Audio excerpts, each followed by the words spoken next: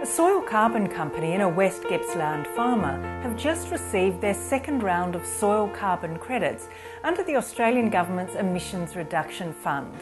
The credits were created by restoring soils and pastures on the 100-hectare property.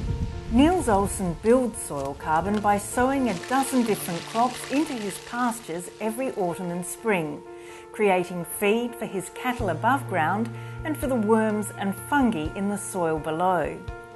His dry matter yields are now double the district average. By building carbon in soils, you're creating topsoil in real time.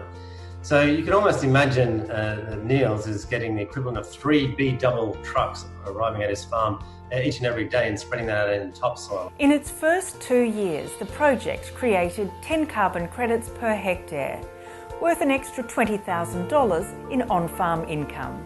The exciting thing for us as a carbon project developer is every soil carbon credit that comes off this project is an independent verification of the overall farming system, which is soil carbon equals agricultural productivity.